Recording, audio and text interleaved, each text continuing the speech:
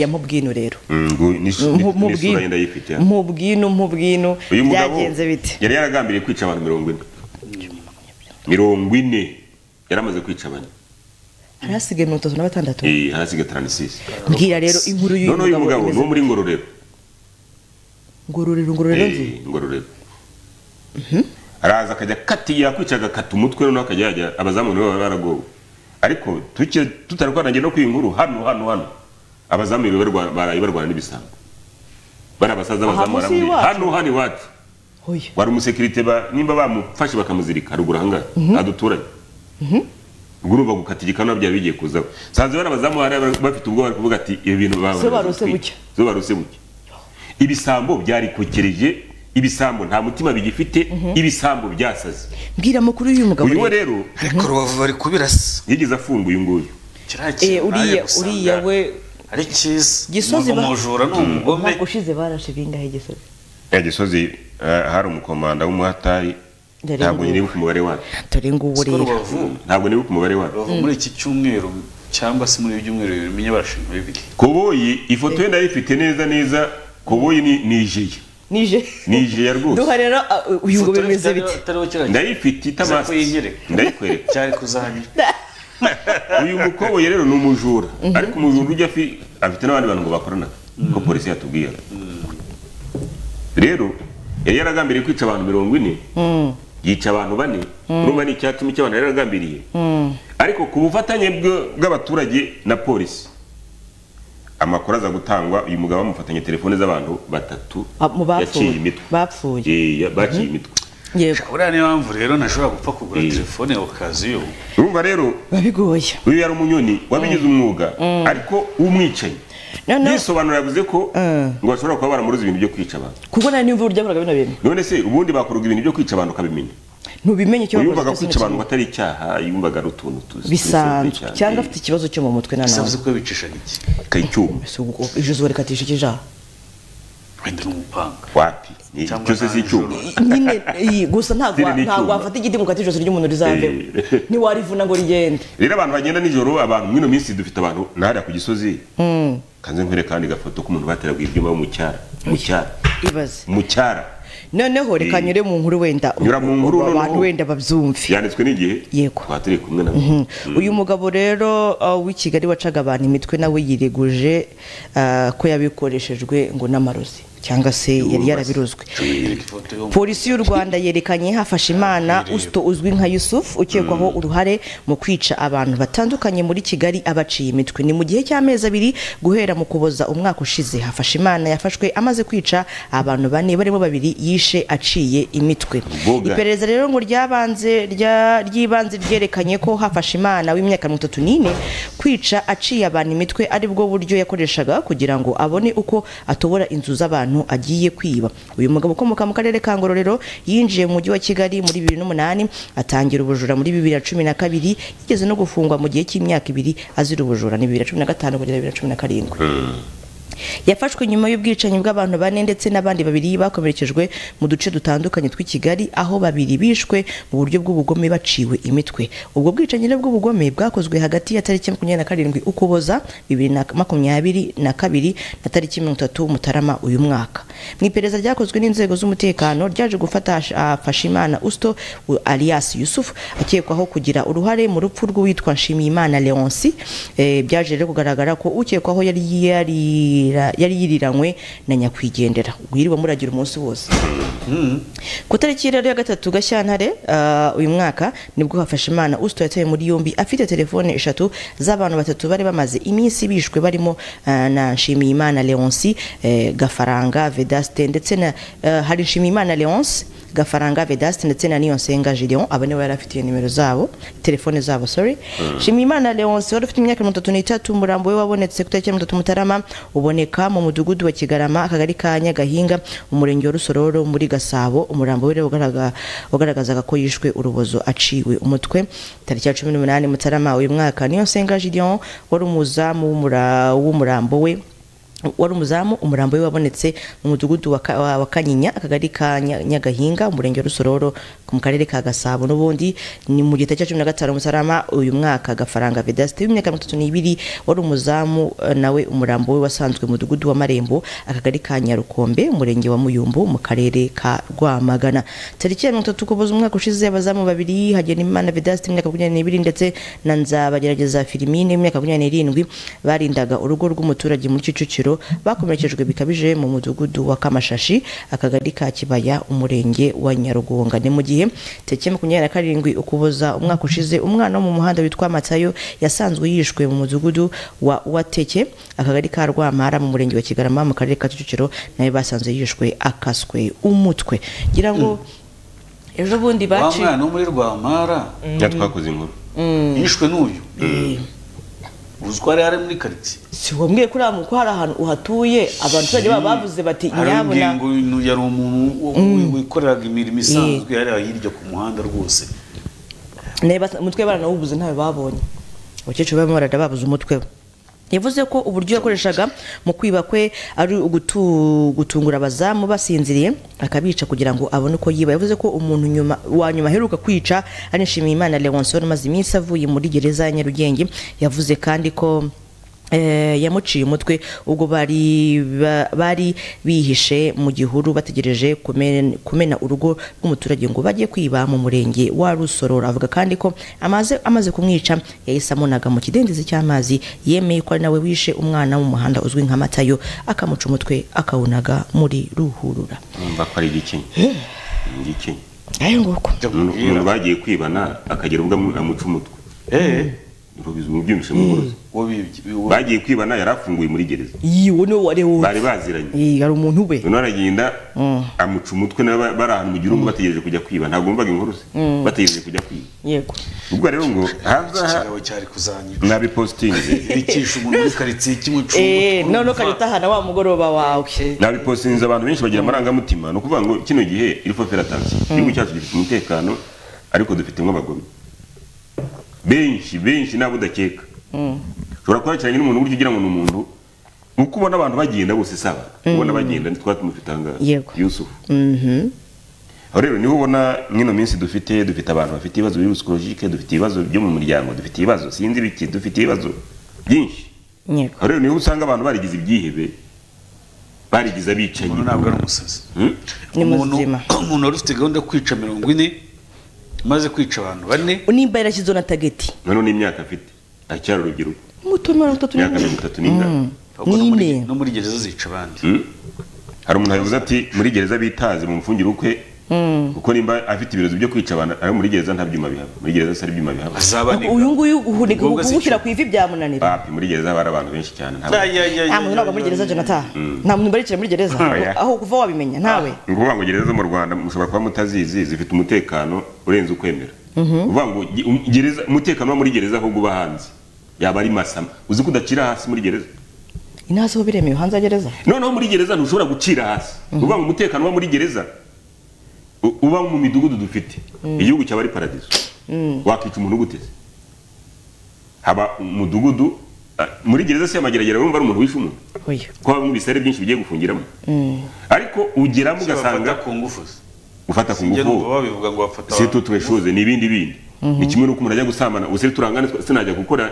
ubusharati urumva nibe urwo rugomo rwaboneka rwo gufata umuntu ku ngufu nta ku ngufu habaho hariya muri gereza murumvikana uvuga ngo abantu bitwa Firawuni bitwa batinganye nta gufata ku ngufu kuba hariya muri gereza murumvikana akavugurira ibiryo akagura amavuta akajya gusiga akajya gukoresha ubusambanyi nyine bw'ubupfayongo ariko nta muntu ufata undi ku ngufu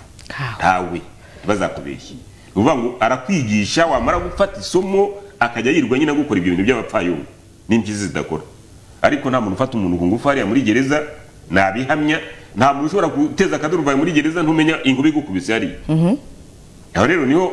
uretse ko nyine yakoze ibyaha nk'ibi ngibi hari abamuruhukiriza hari agasho muruhukirizamo ko kandi kabigenewe ayo nguko rero gusa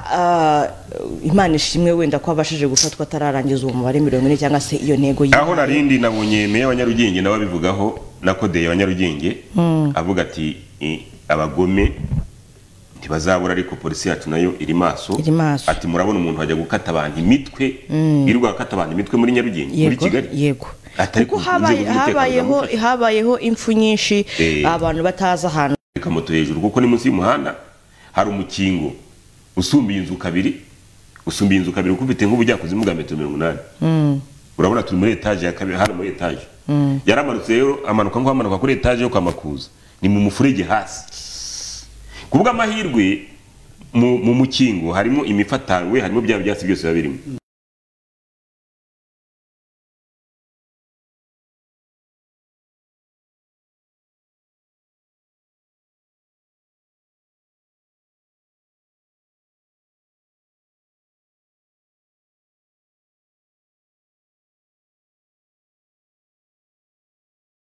uraza kumubonamo hariya ati inzu irinda yuzura ikagera ikubaka kagera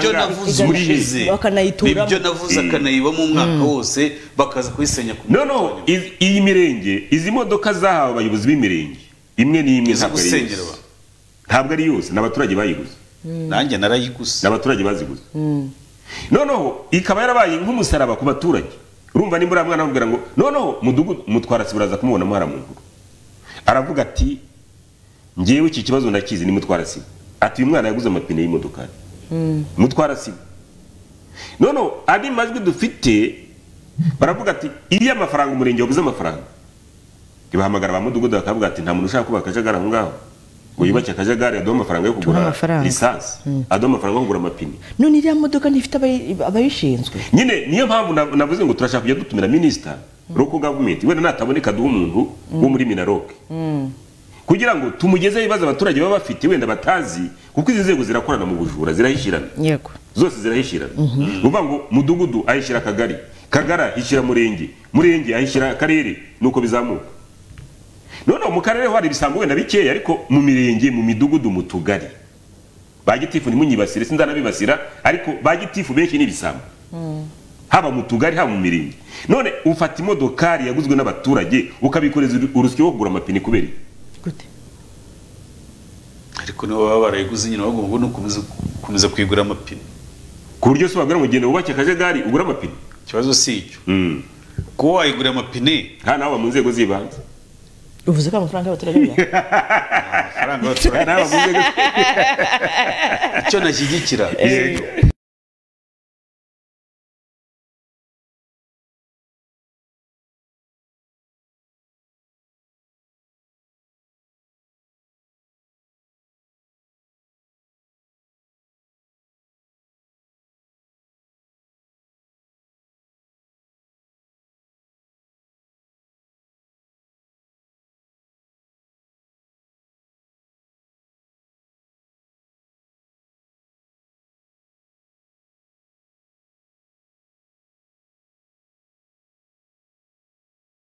wamuje ukavuga ati ntibyemewe yabirengaho icyemezo uko ukeza ati noneho na leta yarabyoroheje leta yarabyoroheje hari mutwara sibo hari mudugudu noneho batubwira ko umuturage wese ari imboni ya mugenzi we ni gute inzu si igihumyo ngo yuzure uwo munsi ntibibaho si ikivubuka n'igihumyo ari igihe kirebuka kona gitangiye kugira gutya ntabwo ari kioske ngo uzayisunika ngira rirangiye si kioske ngo utereke hari buriya rero uriya muntu aramutse aganye ubutabera abantu bayisenye bagakwiye kumwubakira iyindi dore umurenge wakozwe n'isuri bagakwiye kumwubakira iyindi nta n'izindi ntego umurenge wakozwe n'isuri bundi abayobozi bakora ibyo bintu byigeze kuvugwa nusengera umuntu ntabwo amafaranga azajya ava mu isanduku ya leta niba ufite umutungo ari igitifu wafashe icyemezo ibintu byarabayeho bireba bagakwiye kureba umutungo wawe ufite nawe bakavuga ati uyu mutungo wangirije uno muntu harya bimaze gukorwa ahangahe none se ko bivugwa ku munwa nyine birakora icyo ni ikibazo nyine mpamvu bizakomeza kuba inkuru nuyibona ariko ibi bintu bibaye rikaba ari nk'isomo igitifu wafata icyemezo cyo gusenyera umuntu wubatse murebera umwaka ugashiriza ayituyemo ukaza kuyisenya nyuma ingaruka zikurikiyeho wagakwiye kuzirengera bitavuye amafaranga ya leta kuko nibyo niba ari umunyamabanga wa leta muri minicom bamwe ubushize minicom n'acya ministeri sinibuka urumva bagaragazaga uburyo niyo ubutabera nyirango bagaragazaga uburyo hari abayobozi bashora leta mu manza kubera inyungu zabo n'ibintu bagizemo uruhare none abahanwa ni bangahe bashora leta mu manza icyo kibazo nyine leta biragaragara ko idahana abantu bayo none ihana abakozi bakorera amanyanga ahangaha muri ako kagari muri uyu murenge kandi leta n'ubundi zakomeza bahise bahagarika mudugudu na mutekano wese niwe ufata icyemezo igitaraganya no mudugudu akavuga ati ko mudutuma amafaranga mukatubwira ati muri abantu bari kubaka akajagari mubakure nk'amafaranga y'amapine mubakure nk'amafaranga ya esanse ni ukuvuga ngo iyo ubonye inzu ziraho papa araza kuzerekana aho ngaho ziraho zose n'imwe ifite icyangombwa n'imwe iyo yonyine niyo babonye iyo niyo babonye bajya gusenya noneho hepfo yaho kandi bavanyeho amatafari nk'atatu kugira ngo berekane ko basenye ni ukuvuga ngo bagiye gusenya atari umugambi wo kujya gusenya w'umurenge ni igitutu umujyi wa Kigali wabashyizeho bitewe n'aho umupolisi wafotoye udura utujagari reka nake inkuru pasi umupolisi urumva aratuje nawe ubwo azahora oyazana aratuje kuko ari umupolisi ntabwo yatoza niki se azapfa basi inkuru tugaruke mu kanya bazashirira mu mukoko ndetse Rwanda n'imbwa se bahita Rwanda n'imbwa none uwashoboye abantu hari inzu nyinshi zubatswe yagushije amafaranga mu kimina none inzu ye muri yo muyereyeho koko muri abantu babi uyu mwana arinze gupfa n'udufaranga yagushije ikimina hari inzu nyinshi zubatse buse koko ni ukubera iki muyishenye koko inzu yarinze kugera hariya mudahari dukuye umuntu hariya hari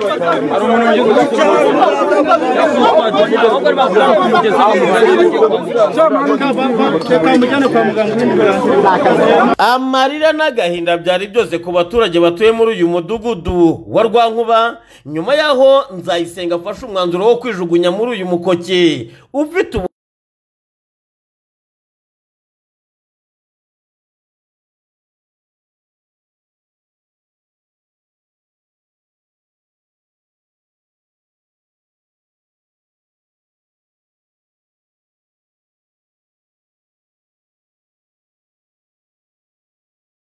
nzu kuko amatafari yarumye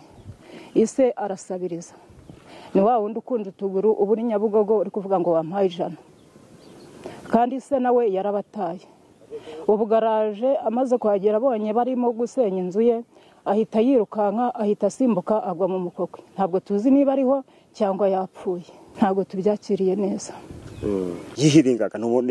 yarari gushakisha ubuzima sibyo papa yasabirizaga none we akoze iki cyo kuba yagira gute yafata ubuzima none baramuse gutamusenyeza ntabwo ari ibikorwa byiza kuba gusenyera umuntu gutya ntabwo tubyemeye natwe twese nta muntu byanashimisha nagatoya rwose ese nitwubaka tukabaka bazise tukiyahura igihugu kiba gisigaye he tuzatwubaka cyo tubaka basenye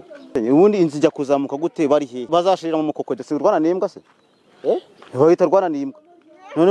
uwashoboye abantu banavuga ko ikijyanye no kuba ari umukene aricyo bashingiyeho mu kumusenyera dore ko ngo inzu zubatswe hafi ya zose muri uyu mudugudu nta nimwe ifite ibyangombwa dore ko uvuye aho ino nzu yasenyewe muri metero 5 hari indi nzu yasenywe ngo yubatswe nta byangombwa ariko bakaba bakuye amatafari atarenze 3 ibyo abaturage bavuga ko uwifite atajya korwaho uriya mwana wiyahuye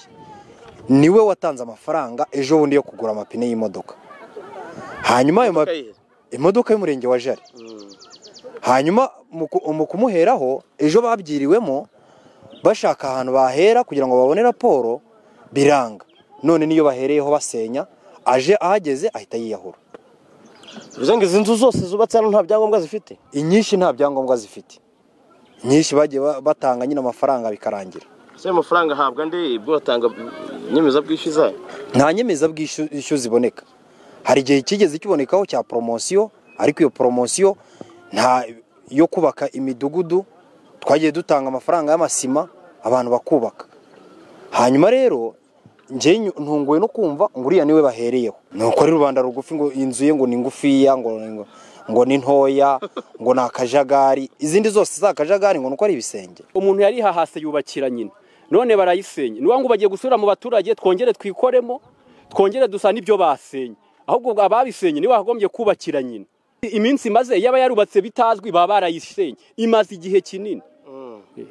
none barayisenye ubu hari ibyo bashakaga birenze atabahaye nyina wa Nzayisenga mu gihe yarakiri mu mukoke wa Rwanzimbwa nawe agahinda kari kose avuga ati Imana ize kuba amaso byibura umwana wanjye ntatakariza ubuzima nitwa Mukeshimana Françoise ubwo rero nyine aka kazu nyine n'abantu bari baradufashije turakarundarunda kubera n'ubundi nakodeshaga n'ubundi nta bushobozi nuko ubwo noneho rero none baragahiritse umwana araje asanga nyine bagahiritse araza kuri moto araza nyine ahita yiyahura. Inzu mwari mumaze igihe kingana iki muyibamo? Twari tuyimazemo umwaka. Aha haje kwiyambazwa polisi ishami rishinzwe ubutabazi risanga abaturage bari bishatsemo igisubizo cyo kujya gukura Nzayisenga muri uyu mukoke wa Rwanzimbwa, barabunganira babasha kumukuramo agihumeka, ariko biba ngombwa ko ngo hahamagazwa imodoka yo kuza kumugeza kwa muganga. Abaturage uburakari bubafata ubwo bafata umwanzuro w'uko bagomba kumwigereza ku kigo nderabuzima cya Gihogo.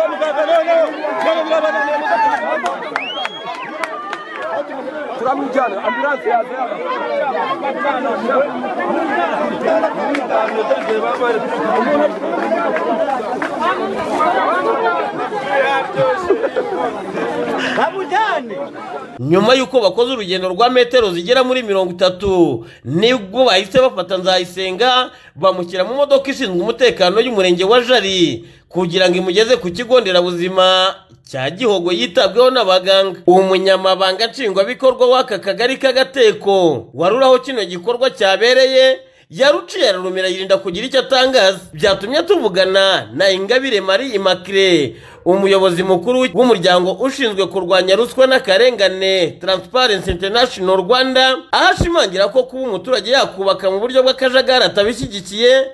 ariko nanone ubuyobozi bw'inzego z'ibanze bwakagombye kujya buryozwa ibi. Gusenyera umuntu wari uko inzu yuzuye, ibyo bintu rwose nabyamaganye kuva kera, kuko nta muntu noneho ubu dufite n'abamutwara sibo, abo rwose baturanye n'abantu bose baba muri misibo yabo. Ntabwo rero byashoboka ngo umuntu yubake yuzuze batarabibona ko ariho yubaka. Rero kubera ko nanjye ndashyigikiye nabuze akajagari, ndumva uwo muntu wubatse abantu bose bamurebera, abantu bose bamurebereye, uhere ku isibo ugere ku mudugudu ndetse n'akagari, bakwiye bose kubiryozwa. Ntabwo bikwiye kuba ibyawe wenyine, kuko umuturage hari n'ibyo ashobora kuba atazerega. Icyo nacyo mujye mukibuka, ntabwo abantu bose bamenya amategeko n'amabwiriza icyarimwe. Nicyo gituma rero dufite ubuyobozi bwegerejwe abaturage, ni ukugira ngo badukebure. Uwo mwana ndahamya nkomeje ko iyo baza kumubwira mbere iyo nzu atarayuzuza ntabwo yari kwiyahura. Uyu mubyeyi yari arimo kwibaza haraza kwerekeza, ari nabyo yatabazaga avuga ko yakagombye kwitabwaho n'ubuyobozi ngo kuko kwishakamo ibisubizo byabaviriyemo umurindi wo gutuma umwana we ashaka kwiyambura ubuzima. BTN TV mu murenge wa Jari wo mu karere ka Gasabo mu mujyi wa Kigali, Ndindahiro Valence Papi. Ngayo nguko Jonathan rero uze kutumenyera amakuru y'umwana ko yaramutse. Umwana arimo aroroherwa gahoro gahoro, ariko yaranegekaye na nyina aranegekara mu bitekerezo, n'abaturanyi baranegekara mu bitekerezo. Ni ukuvuga ngo hari ibintu bakora bagahemukira umukuru w'igihugu, bagahemukira intore z'urusha intambwe. Ariko ibaze nk'aya mashusho perezida ari kuyareba, intore z'urusha intambwe bakayihemukira. Ni ukuvuga ngo njyewe nakirukana gitifu w'umurenge niwe nabanza guheraho, gitifu w'akagari, mudugudu akaza kuza nyuma, kuko mudugudu ntabwo ahembwa. Kuko ibi byose bijya kuba kubera imiyoborere yo hasi aho ngaho. So urambwira ngo gitifu ubundi ni umugaragu w'abaturage, uretse ko mubona mu modoka ari kuvimvira kugira gute, buriya amafaranga bahembwa n'amafaranga aturuka mu mifuka y'abaturage, imisoro y'abaturage. None urambwira ngo umuntu agiye kubaka akajagari, dugudarari, none wowe bagizemo uruhare gutuma abaturage mugende muzana amafaranga yo kugura amapine y'imodokari. Ese ubu barumva umuturage hano muri bino bintu bibaye, reba abaturage bafata icyemezo bakavuga ati polisi toka, ntabwo tubaho umuntu wacu turamwijyanira. Uwo muturage ejo nuza kumwaka amafaranga yo kugura ipine toto wagize ngo azayiguha. Ibyaha biri ntabwo mubizi, njye nari mpari na papi. Ariko nanone ku baturage byagakwiye kubisomo, kavuga ati umuntu utugire faveri ngo twubake kandi ngo ni akajagari akatwaka amafaranga ngo twubake, we bizagenda gute? Mama Ingabire Marie Immaculée yavuze ngo abaturage ntabwo bazi amategeko, niko muri amategeko n'amabwiriza icyarimwe. Nuvuga ngo iyo abaturage ni defu banagira, nkanjye baramwe ni nubaki mu kajagari, arandi kubakije abantu ndabatsinda, ndavuga ati nshobora kubaka mu kajagari. ntumira umujyi wa Kigali ushinzwe imyubakire hano ntumira regisi visi meya hano yewe nge kubaka mu kajagari mu gihe umujyi wa Kigali wambwiye ngo umuntu ufite inzu muri Kigali idafite icyangombwa cyo kubaka ashobora kuzarimburwa bundi yewe ngashira isoni ngo ngiye kubaka kajagari. Hari ikintu hano, hari comment umuturage yagize gute yavuze ati ahubwo mukwiye gufata umwanya mukigisha amategeko uko yubahirizwa aho kugumura abaturage, ati nimubigishe kubahiriza amategeko n'amabwiriza, kandi ati nta kindi naho kwirirwa munenga ngo barazisenya cyakabaye ikibazo igihe bazisenya zifite ibyangombwa niba ari ntabyo nyine mama Ingabire yabivuze uyisura n'inzima nziza ku gihugu. Icyo nshaka kuvuga ahangaha nuko hari ushobora kureba akavuga ngo uyu muntu wenda wese kujya atayigisha ariko sura yigisha wakakugije arimo kuka amafaranga. Mama Ingabire kuko yavuze wese araka amafaranga muwe buricyo. Mama Ingabire yabisobanuye uvuga ngo nimba utangiye gushora abaturage bo bwa bari we gitifu umurenge ukavuga ati ndashaka amafaranga yo gura imodoka amapine y'imodoka munyire mu bantu bubaka utujagari bubaka utujagari, uvuga ngo umuturage we yumva ko umurenge wabivuze kandi cyo bivuze ni uko ngo ni ushaka kubaka uratanga yangaya none ubyemewe ntabwo uzamusenyera urumva ari n'uwavuze ngo habeho promotion. Ngejo wundi n'urugero muri cogamu urumva hari ikintu hari isura nibuka umuntu wese wari utuye ku muhanda hano yahawe promotion ngo yo kubaka. Tunashimira muri wa Kigali haranakiye baravuguruye bateye amarangi bateye indabo bagize gute noneho hari abandi baprofitemo kiriya kintu kugira ngo tugire umujyi Kigali sukuye urumva bakaza iyo campaign yarabaye bakaza kagataka kazu ko kadateye umucanga wenda yona bitinye ko gafite amabati ashaje no tubati ngo vugurura ibyo cyarabaye bana babigendeye gatanga kantu urumva byabaye n'ubugira kabiri kuko coga mugeze gusubikwa abantu bagarika ibikorwa igarutse barongera barakomeza. Ariko uyu munsi urumva uwo muntu w'umuyobozi nawe uvuze ibyo ngibyo ngo tubanze twigisha wasanga afite se wenda umutegetsi atari twebwe ntabwo twigisha amategeko urumva bari kuvanise amasamaki mu kuvuga ibintu biri reality urumva nawe ahubwo tubanze tumuhugura amenye ko ishusho irivugira nabwira ishusho ari editing ibira ni ibintu by'ukuri byabayeho cyane ko n'amafaranga yatswe n'ubuyobozi ibyo ari kuvuga nabyo nabihumugisha n'ukuri ariko twebwe turigisha n'ubundi twebwe dutumira umujyi wa Kigali turananenga nyine byose dutumira umujyi wa Kigali tugira ngo twigishe abaturage wakamwigishije niwe ukumwaka amafaranga kanze bikwereke duhinde inkuru ya Maisha Patrick nayo uri ba atagira ngo binabera n'ahantu ntagara ahantu bamwe turagumura abantu bamwe gute twe ntabwo tugumura bishobora pasi duha inkuru ya Maisha Patrick tugaruke mu kanya.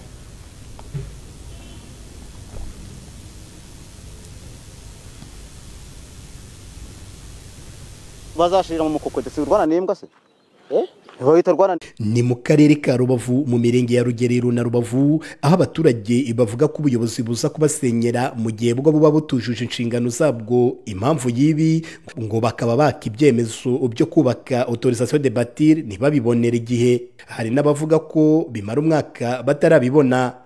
Nari mfite inzu hariya ku kagari rufite ntago nagoze ku parcelle ku kagari ariko inzu zari zishaje nshaka kugira ngo mvugurure ariko ndavugurura mu kuri ngura njya kunani ku karere ikinyamakuru icyangombwa cyamaze umwaka natanze n'amafaranga yo kuvugurura kije naciwe n'amafaranga menshi kuko bageze aho bafata bamasongo ngo ngomba kubaka ngo icyangombwa nasaba ababishinzwe ko bajya baratworohereza niba umuntu atanze ayo mafaranga kikaza kibakamenya ko bagomba kugira ngo bagereze umuturage yubake gihari kuko cyagenda kikabayo kandi urabona ubuzima tuba turimo n'abana no gupanga biraturushya wari ufite agapariseri kawe ni ngombwa kubaka serivisi zitari zatungana neza mukamusaba iki noneho ko zatungana bakaja barabyaza.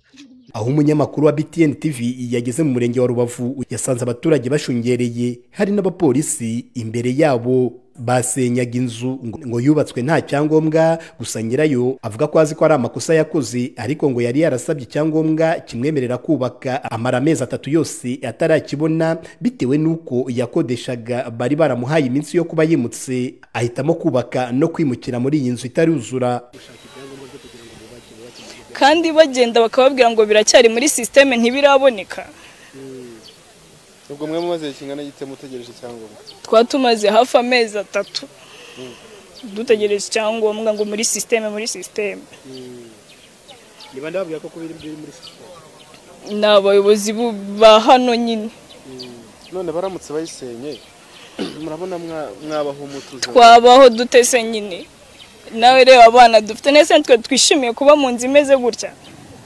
Twabaho bashaka ko nyine tugenda tukongera tukaba imbobo wenda hari n'ibyo bashaka. Ikibazo dufite ni ikibazo nyine cyo kuza kudusenyera ngo twubatse ngo bitemewe ngo hano ngo twubatse ngo nta cyangombwa, kandi njye nabasabye imbabazi mbabwira ko icyangombwa ndimo kugishaka, bambwira ko bitarajya muri systeme, ariko nibijya muri systeme bazahita bampa icyangombwa. Kubona icyangombwa nyine kuko bavuga ngo ntago birajya muri systeme, ibyo nibyo bitugora bigatuma dukora n'ibi byose. Ubwo rero no kuvuga ngo nyine uragisaba wajya wategereza kuvuga ngo bazakiguha bakakubwira ko bitarajya muri systeme.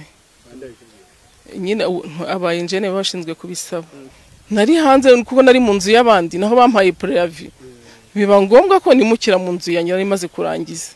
None uyu munsi dore ukuntu bayiganje baraje yose bayiroha hasi, n'abana nge baryamye tugiye tubasosora mu matafari, n'abana banjye baryamye n'ibintu byanjye byose byangiritse, sindanamenye no kugira kuri isaha ngo mbese hari icyo nabuze mu nzu sindabimenye. Nyine ari cyo twibaza kubera iki mufata umwanzuro wo kugira ngo mwubake? Nuko kubona icyangombwa biba bitatworoheye.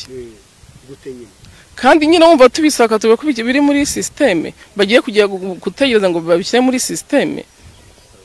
Ubundi so uwo muntu waguhaye amafaranga avance mu 2020 ukamusigara mu 80. Ni umukozi w'akarere byabinyuze mu muco ni umu-engineer yishinze gushaka amantu za motorisation de bâtir. Ashanzwe ajya shakira n'ubusanzwe asanzwe ashaka autorisation de bâtir. Aha basenyaga inzu, nyiri inzu yahise afungwa yambikwa amapingu, aho tutamenya aho bamwerekeje, niba bamujyanye muri ribu cyangwa niba bamujyanye mu kigo cy'inzererezi cya Nyabushongo, kuko twaganiriye akaba ari umugore we. Avuga kuri iki kibazo, umuyobozi w'akarere ka Rubavu Kambogiri Defonse ntiyemeye cyangwa ngo ahakane ko kidahari, ahubwo yatwandikiye message ivuga ngo ikibazo kuki batakigaragaje mu nteko z'abaturage. Anatubaza niba abaturage bafite iki kibazo ari bangahe. Nyuma tubwira ko aza kuduhamagara, birangira ataduhamagaye. Ni mu gihe twari twamuhamagaye ntiyitaba telefone yigendanwa. Ni kenshi mu karere ka Rubavu habaho kugongana kw'abaturage n'abayobozi, aho abaturage bubaka nta byangombwa bibemerera, ubuyobozi nabwo bukaza buje gusenya. Dore ko iki kibazo nanone cyari giherutse muri iyi mirenge ya Rubavu na Rugerero, ndetse ba nyiramazu bagafungirwa mu kigo cy'inzererezi cya Nyabushongo, ari naho byavuzwe ko gitifu w'umurenge wa Rubavu yakubise umuturage. Patrick Maisha, BTN TV mu karere ka Rubavu mu ntara y'Uburengerazuba bw'u Rwanda. Ntago ari hamwe n'ahandi ruri hose kuko abantu bose bafite amayera amwe, ariko byose ni leta twe dutunga urutoki kuko leta nishyira aba bantu. Nuvuga ngo iyo baje kugusenyera bagira ngo ubahe amasamaki, buriya bakuye amatafari 3. Yego, buriya baba bashaka amasamaki kandi arayabaha rwose. None ari ukuntu bakuraho igisenge bakagishyira hasi, inzu bakayirika, igisenge bakagishyira aho ngaho, ku buryo numara gukora ibyo bagusaba byose bazongera guhita bagisubiza. Noneho watama nk'umunyamakuru ugasanga ya nzu yarazamutse, uhita wibaza yabonye icyangombwa yabonye icyangombwa yagikuye. Erega ibi bikurura n'inzangano hagati y'abaturage n'abayobozi. Jyewe mu gitifu yigeze kunsenyera, tugira na conflict, kandi arara mu nzu nawe arara mu nzu, aza kugusenyera arara mu nzu, bona wasanga yarubatse akajagari. Kandi hari n'umugome fata bibaze ko ubunye n'amatafari akamina ukagira ngo hari icyamutwara nayo ntiyashakaga. Nyuma rero twaje guhurira muri kese imwe, nawe aranyifuza yifuza no kuba byanambona, kandi yaraguhemukiye, yaramemukiye. Ariko ntabwo nari no kubihisha njyewe, nayimubwiriye aho ngaho uri umugome, abwira uri umugome, wowe shitani yirusha ubugome n'umuntu wamwica. Ndabyibuka ndi kumwe icyo gihe hari kugaba tose badegete su no mugabo mupiki, tabwiye atafande reka nkubwire uyu muntu n'umugome ku kigero cyo hejuru, no wabitekereza. Ndi kuvugana nawe nuko muri hano no kuba muvugisha nkana mureba, nuko muri hano urumva niba ngiye ibyo bintu byarabaye, baza umuturage none ufite n'uruvugiro wa mugani ishobora no kuza wigererayo kwibasiye mwigererayo, umuturage udashobora kwivugira na gato. Ni icyo gikorera ko abaturage bagowe, kuko gikorera ko abaturage bagowe. Hari umuyobozi umwe wambwiraga ngo yagiye kwandikisha hano muri Nyarugenge mwirangamimerere, ageze ngo basanga bamugize umusiribateri kandi uwo muntu wavuga ko n'umusiribateri niwe wasezeranyije kuzi ko wasezeranyije wowe uransezeranyije na Jean noneho nje mu irangamimerere yasanze ari umusiribateri ndi seribateri kandi ku munsi w'ubukwe niwe wasezeranyije nanamwereka n'impapuro ati niwe wasezeranyije dore niwe wasezeranyije ati muri systeme nyine ubwo ngubwo ati nasiragiye ibyumweru 5 kugira ngo basuze ya statue na ibyumweru 5 ukibaza ngewe none umupolisi ukomeye arabona nambaye inyenyeri noneho zo bamuturage ibaza bamuturage wengiye wanyabitekeri utazi na systeme icyo ari cyo harya azakimurwa ikibazo uvuga ngo leta minaroke tugiye kujya twitumira ngaha wenda minister nataboneka ajya duhumura wenda ko yanaboneka ariko abaturage bayobariramo urumva ni nayo mpamvu uzabona perezida wa repubulika yavuye ahantu akajya ahantu runaka ibibazo biburuhuri ibibazo biraza kandi ntabwo hazi ibibazo byo muri ako karere nk'ubu urebera bavara ikibazo ubuzi ngo perezida azajya Nyagatare hari umuntu ugomba kuva i Nyamasheke ni Kigali yahava nyine mu gihugu hose nibyo navuze ugasanga umuntu w'i Kigali akamenya ko perezida azajya Rubavu akajya avuga ati nzakambika none se wa mugabo natori wa wundi w'inzu ntiyagiye Nyamasheke avuye hano za Kamonyi natori wa wundi bafunzwe aho rero niho ureba ibibazo nyakwa perezida wa repubulika ahura nabyo ntiyagombye guhura nabyo media irahari itangazamakuru irahari abayobozi bagombye kuba inshuti n'itangazamakuru bakabereka ibitagenda noneho twashyiraho urubuga tukavuga tugiye gutumira minister minaroke ngewe ese ko bajya bakora report y'impfu zitunguranye abantu bageze gute urupfu nagize kuri strategy ubundi nuko yakuba ari case ikomeye nagize kuri strategy ubundi ko tugiye gutumira minister Minaroke ibibazo nabonye mu murenge ntuyemo wa Gisozi byonyine abantu bambwira tuzatubarize minister wabibitse se undi ibibazo ndabibitsanga ari ukuntu mbifadinga nkabishyira kuri ntuza yanjye bibike kubera yuko tuzabikenera dore ikibazo cya mbere dore insingira ibibazo none umwe yakoze nk'igitabo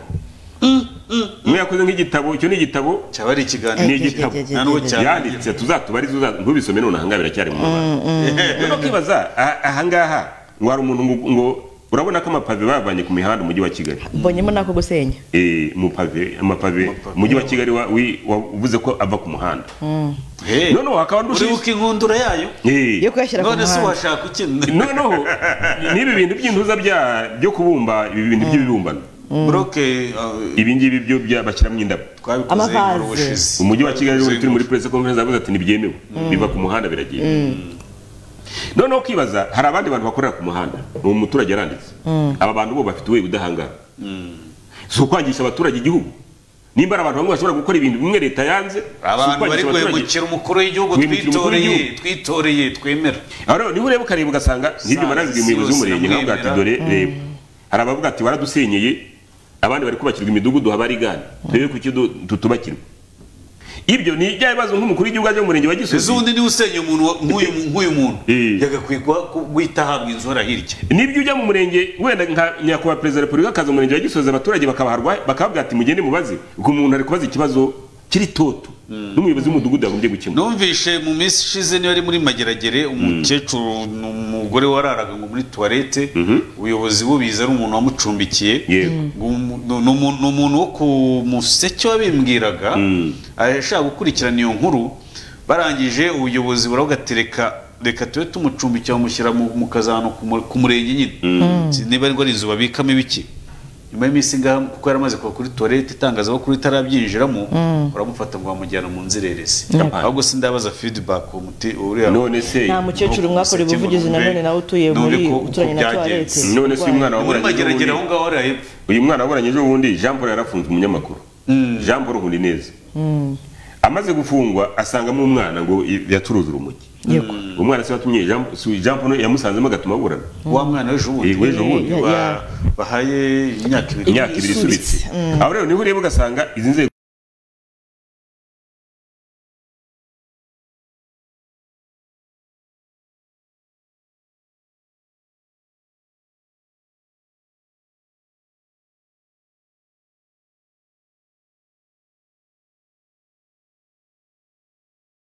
ubanga abanyarwanda bazi guhisha kure bazi guhisha mu nda yego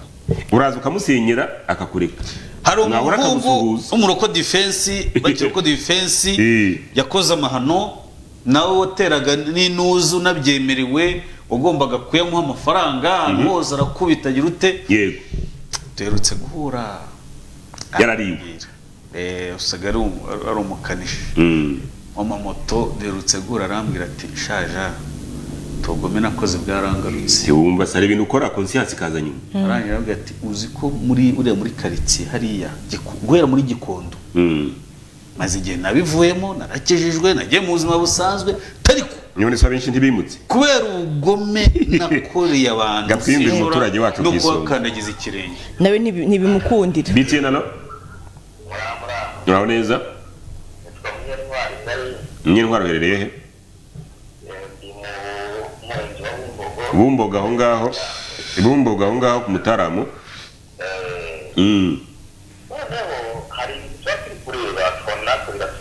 bikaba cyanga yego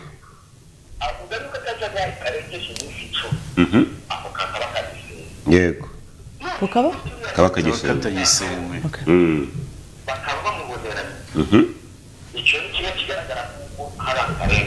oya aho utuye se aho mwubaka babaha ibyangombwa cyangwa muri yaranje nange muvugana ba mudugudu na bakagari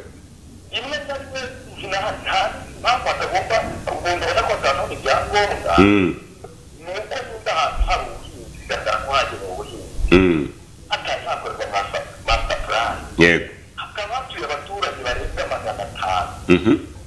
abaturage barabyara abasore ndetse n'abakobwa babasha kugera mu kuba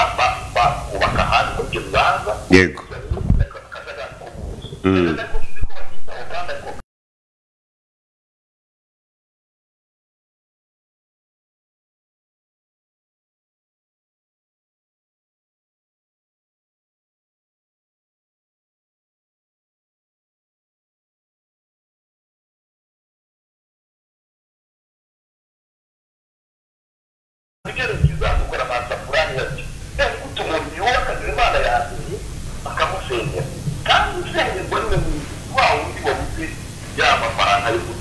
kandi bagushoye tugenda wubake tuzaguhagararaho ni barabaza aho gushora yego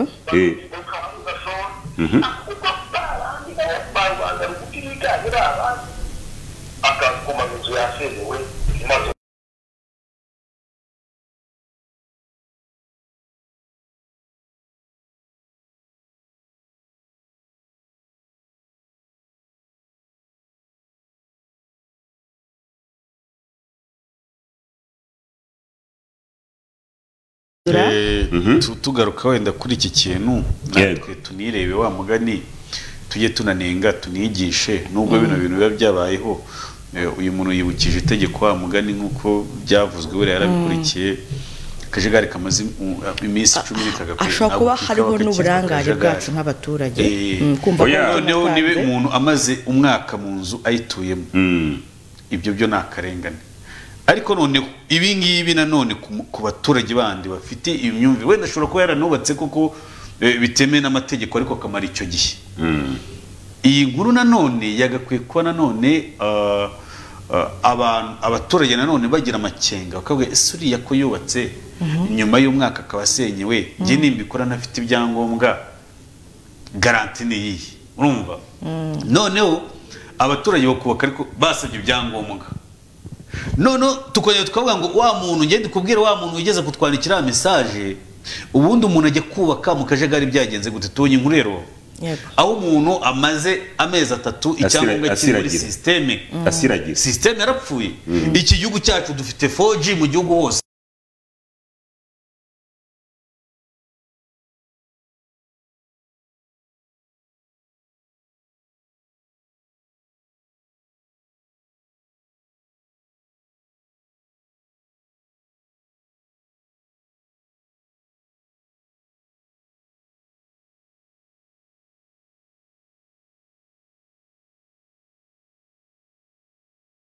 taka bwagaragaje ko bufite bitije butemerewe urumva ngo unabizi ubundi bigenda gute harya nta muryango w'abanyamakuru dufite bavuganira abaturage bitwa mu cyo muryango wayo wacu nabasirwa bakora oya nabasirwa ariko ni muryango wundi ni wigize ubujyamo na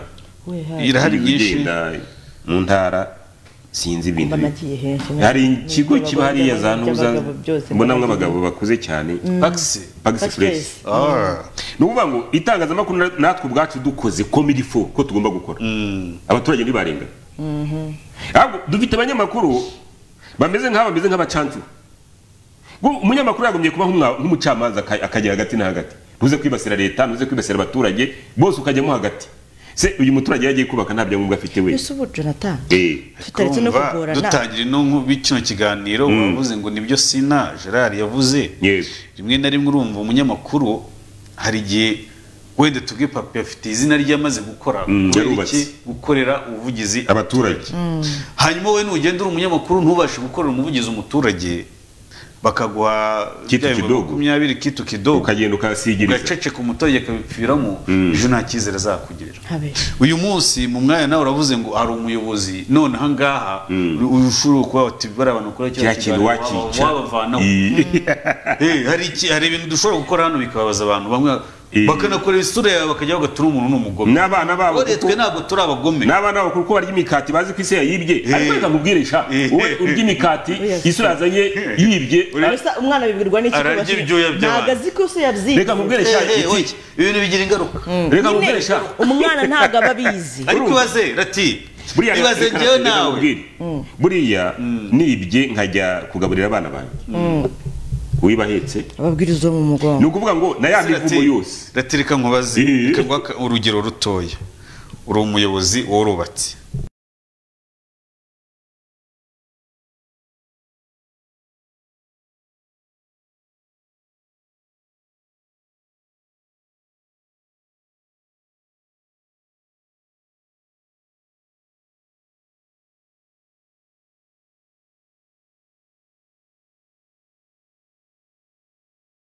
inkoko ngorora gaca noneho kera turabana umuntu yaraguhemukiraga muri uriya muryango ugakura uvuga ati sha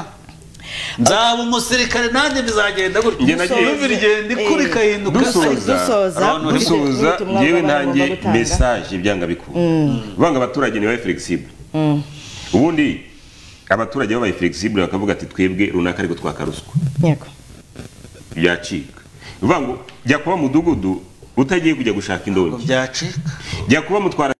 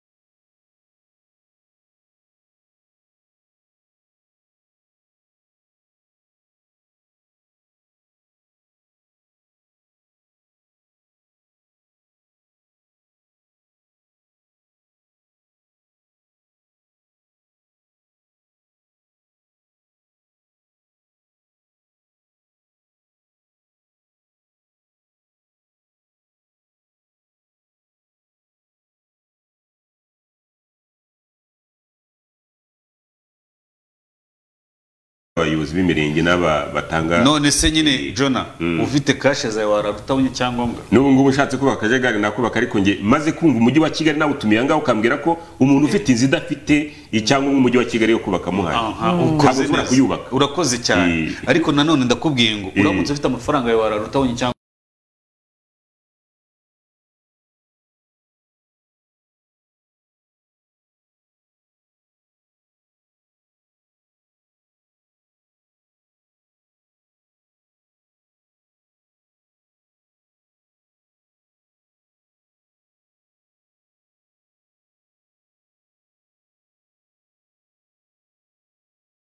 Boni bamenye uburenganzira bwabo bamenye amategeko yabo mu nako kamapine wushinzwe kugura amapine y'imodoka yo murenge bihwanye n'icyangombwa ufite no kwanga wenda ndikorera igihugu ngo bisanzwe nko gutanga imisanzu bitandukanye akavuga ati ibi bintu ko nyatse amapine natsinzu amapine nashira inzu yanjye izagenda muri amapine. Abaturage ahubwo bumve ko gitifu regisi ntabitubwiye turi kumwe hano. Umuturage zamusaba yirondo yongera no kuvuga ngo abaturage barayikuriye. Nta muntu ukomeye munsi, nta muntu hejuru y'amategeko. Abantu bagenda ku mategeko, no kuvuga ngo n'umurenge nuguha icyo cyangombwa cyo kuba nako no kubwira ngo genda wubake, hazaza umunyamakuru afotora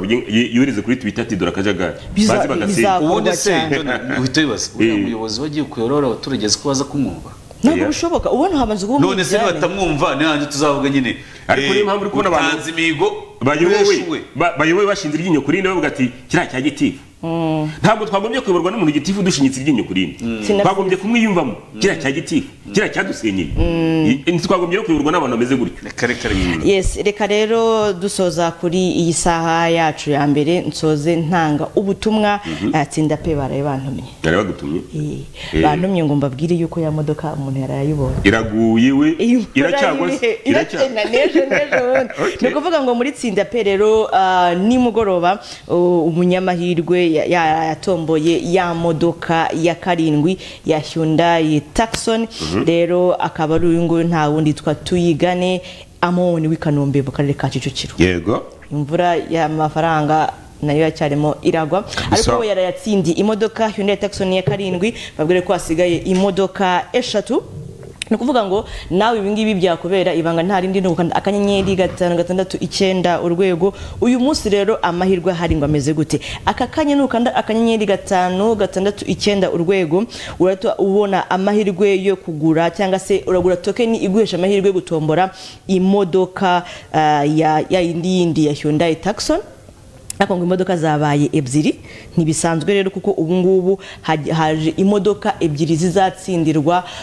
mu minsi iri imbere ku tariki ya 13 ndetse n'itariki ya 14. Imodoka ya mbere imeze gute? Ni imodoka izajyana na promotion ya Saint Valentin ku tariki ya 13 ni mu gihe tariki ya 14 na Dubai kugira ngo ubuzima bwabo bugende neza. Saint Valentin y'uyu mwaka ndabona hari abantu bayipanze neza. Ure hari couple 5 zicaye ahantu ziri gukanda akanyenyeri. Tuzagira ubavume. Narabihindiye ndashaka kujya Dubai. Ndashaka Dubai twagiye. Kandi bizi ko twege buri gihe Imana irankura tugeze amakuru ya Dubai. Hari imijyi maze kubona nzatembera n'ingendo. Sawa nyine ubwo. Bye bye. Ugize ntijaza venye nzarya roho. Ntacyo mfite. Oya, tuzajyana nge nawe. Nta kibazo nta. Tuzajyana kureba Dubai. Zikutansiga ndabizi. Ngusize rajya niki? Kunde kuyengwa. Nanjye ne kwenda gwa. Ubu noneho muzansigira ikiganiro. Ngo nyine basigara kuri ubu. Uza twakira kuri Dubai. Ese njye na batombe tukajyana. Kugira ngo ikiganiro. Iyi gahunda yatsinda pe rero irimo iragenda gute? Irimo iratuma abantu bagera akanyamuneza. Ejo nayo ndaganira na Seja arambwira ati muhora umukozi w'Imana wicaye. Burya gahunda Seja burya Imana guhaye imigisha nawe uravuga ati reka mpera hangaza ugashyiramo nawe ibiceri 500 ku 9 ugahita ujya muri Dubai. Ibaze kwihirwa itike yawe n'umukunzi wawe ugahabwa na miliyoni yo kujya guhaha arere tour. Bita mufite ngo itumushaka. Ntushobora kumubura n'uwo wahamagara wese apfa ko atari umuvandimwe wawe kandi ni bebe pale uramwambia mimi niko nakakitiga ka Dubai si tuende kabisa wabo ibyo ni ibikiri kuri Dubai tutaenda kumucanga hariya ahubwo ndashaka mumbwire ngo ni iminsi ngahe numva ko bizahura bigenza aho utombore nanjye ntombore mutagenda nzaje tuzajyana kuri uri ruhande rero gahunda yatsinda pe cyangwa se muzanzanire shokora shokora gusa imbore ndaje hano hirya ndazikuza uzabasigaye ku rugo imbore gahunda yatsinda pe yo nayo ku ruhande irakomeje cyane yuko abanyamahirwe bakomeje gutsindira ibihembo ndavuga imvura y'ibihembo bikomeje ko bitandukanye kandi akanyenyeri rero 539 urwego kuri ubu ngubu abari bukande uyu munsi baragira amahirwe gutombora miliyoni imwe Vare, Smart TV, mudasobwa, imashini doda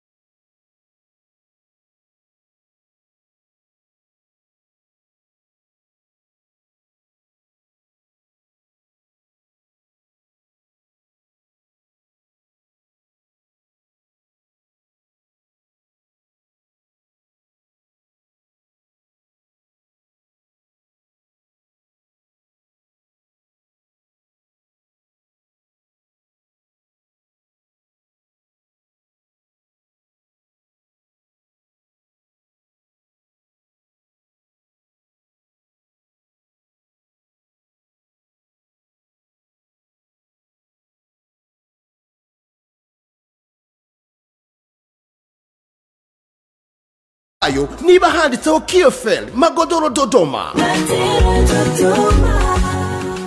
Super Fresh bakuzaniye ikirungo cyitwa Intracofits kivuye ku mugabane w'Uburayi. Ni kirungo insanganyamatsiko igira iti rubyiruko tube ku isonga mu guhangana na sida. No bukangurambaga buzarangwa n'imurikabikorwa rizajya ritangirwamo serivisi zitandukanye ndetse hanatangirwa ubutumwa n'inama zo kwirinda sida. Uyu rero ni umwanya mwiza wo kongera kutwibutsa twese by'umwihariko urubyiruko ko sida ntaho yagiye, tukaba tugomba gukomeza guhuza imbaraga mu kuyirwanya. Rubyiruko rero nimwumve ko ubuzima bwiza buzira sida ari ishema ryanyu. Nidushyira hamwe nta kabuza sida tuzayitsinda. Ubu butumwa nubwo ikigo cy'igihugu gishinzwe ubuzima RBC ishami rishinzwe kurwanya sida.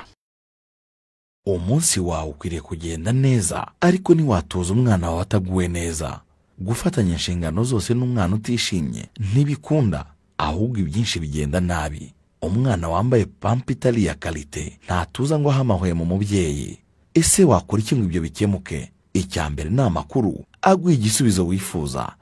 Icyo gisubizo nta kindi ni ugukoresha pampa za baby steps. Pampa ya baby steps irihariye kuko ifite wetness indicator, tukaba ari utubabi tw'icyatsi dushushanyijeho tukwereka ko umwana yayikoresheje cyangwa atarayikoresha. Iyo umwana yayikoresheje utwo tubabi dusibamaho, naho yatarayikoresha tukaba tukigaragara. Umwana wambaye pampa ya baby step ahorana akanyamuneza bigashimisha umuryango. Umuryango wishimye kandi utekanye n'uwahisemo kwambika umwana wabo pampa za baby steps. Pampa za baby steps ziraboneka hirya no hino mu gihugu. Waba wifuza gukomereza amashuri mahanga? Gana Bright Scholar Center Rwanda imaze kuba ubukombe mu kohereza abanyeshuri kwiga muri Amerika, Canada, Ubwongereza, Ubushinwa, Iburayi by'umwihariko Poland, Turkiya ndetse n'ahandi. Tugana uyu munsi wihitiremo mu mashami arenga 500 tugufitiye mu cyiciro cya diploma, bachelors na masters. Tunagufitiye partial na full scholarship programs by'umwihariko Poland, Cyprus ndetse na Turkiya kuva kuri 50% kugeza kuri 80%. Tugufasha kubona tourist cyangwa business visa.